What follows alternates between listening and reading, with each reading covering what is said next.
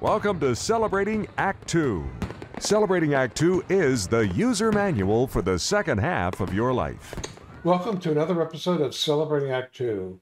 John Coleman and I have the pleasure of speaking with John Mariani, the Virtual Gourmet. Hi, John.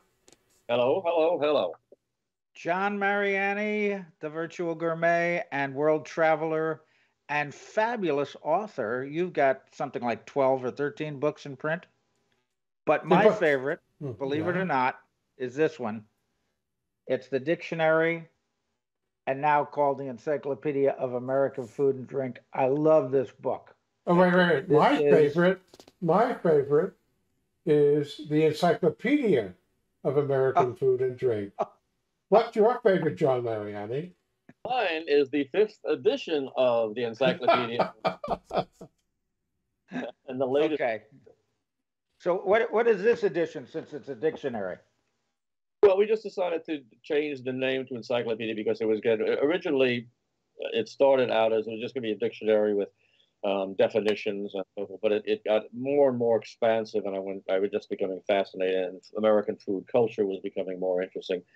So by the 3rd or 4th edition, we started to expand the citations, and by the time that this 5th edition came out, I also added biographies of great foodies, authors, food authors, who were from Thomas Jefferson, agrarians, and Luther Burbank, and Julia. Oh, that's great. I want to get the new edition then.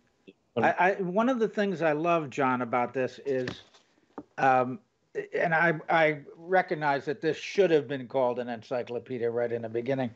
It's got everything. First of all, it's got definitions, which is you would expect from a dictionary, but it's also got recipes. It's like hundreds of recipes in here, mixed in with the definitions. Plus, one of my favorite things is this: you include slang, lunch counter slang. I think I've marked it. Yeah, I would have to put my glasses on, but basically, lunch counter slang is like 4 pages. And I did not exhaust the topic. H.L. Mencken had a lot of it in his book 80 years ago, and I just really. I just, of course, I'm familiar with things like seaboard. Stella yells out to the kitchen, to Max in the kitchen, make that seaboard, and to go. Yeah, tuna down is a tuna fish on toast. I used to be a short order cook, so you've got wonderful stuff in here. My question for you, John, is, so this book is about, 16 years old. 16 years ago you published the first variation of it. Did you just at some point decide that every time you ran across something that was maybe new, you made a little note on it, and all of a sudden you had these hundreds of cards of something you'd seen? And how did this idea for this germinate with you?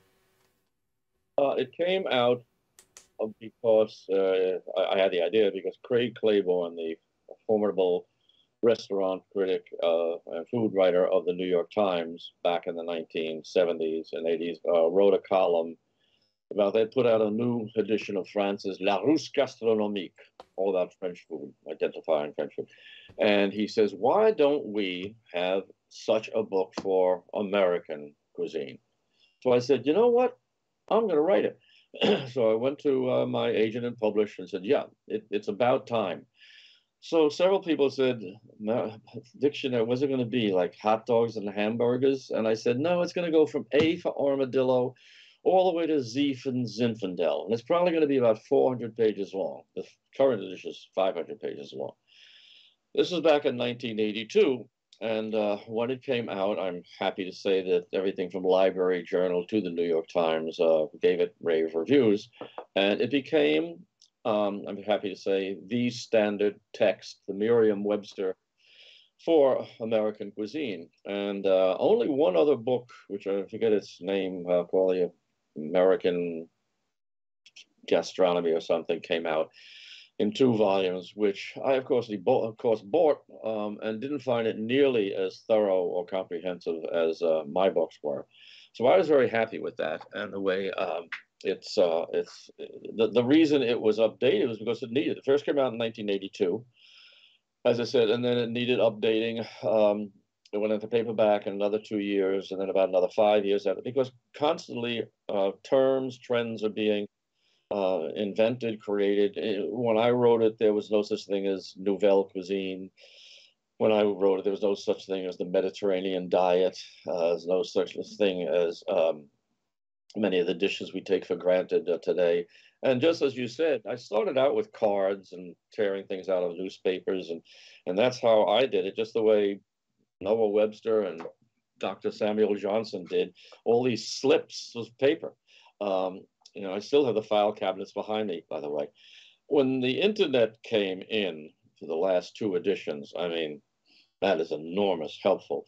So if I wanted to look up the origin, let's say hush puppies, before that I would have to go to standard dictionaries, and then I go to reference books which said, when did hush puppies first appear in print? But what is the real recipe for it? Well, if you type in hush puppies now, you'll get 20, 30 different citations, not all of them dependable, but there will be enough in there, and some of which have used my own book as a citation. If you go to Wikipedia and look up various things, they will cite moi as their source. So we're all washing the same hands at this point, but it's enormously. I could have written this book during COVID and never gone out of the house because of the internet. I give it credit for that. And Wikipedia, very good source. Yeah. Well, one of my favorite things, and I think this is what makes it a great reference guide, is you include a bibliographic guide in the back. I mean, you've got pages and pages of source material. You want more than just this? You've got pages and pages of bibliography. Just wonderful. Really a great resource book.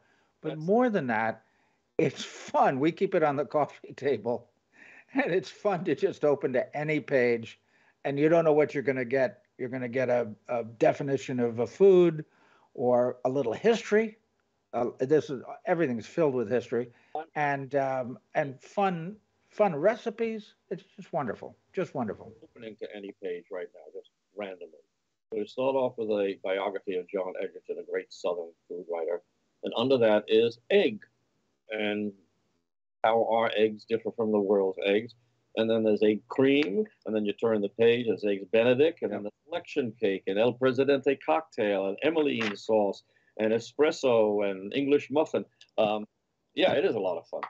Yeah, it's a great read, which is something you don't ordinarily say about an encyclopedia. Right. Well, I intend it to be very readable, because there are encyclopedias, by definition, are not supposed to have much of the author's personality in it, but I didn't care. It was my encyclopedia. So if you go to the Oxford Dictionary of the English Language or Merriam-Webster or something, it's just solid information, one word after another. But there are no jokes in it. I mean, I'm not making jokes to make jokes. I'm finding funny things like the lunch counter slang, like Adam and Eve on a raft is 2 eggs on. Right. So I try to have some humor with it, yes. Well, John, you look good. You're frozen on my screen. But you sound great. And I suggest that everybody go out and get their version of the Encyclopedia of American Food and Drink and have it on your coffee table. And I always like holding on to a real book anyway. So thank you for this and for and your wonderful novels. And I think that if people will go to johnmariani.com, where you have your Virtual Gourmet newsletter, it'll just be a wonderful treat where they can see all the books you've published and to read some of your novels, which are really wonderful. So thank you, John. There's more of me to love out there, yeah. For more on Celebrating Act Two, visit our webpage, follow us on Facebook, subscribe to us on YouTube, and tell your friends. Celebrating Act Two is the user manual for the second half of your life.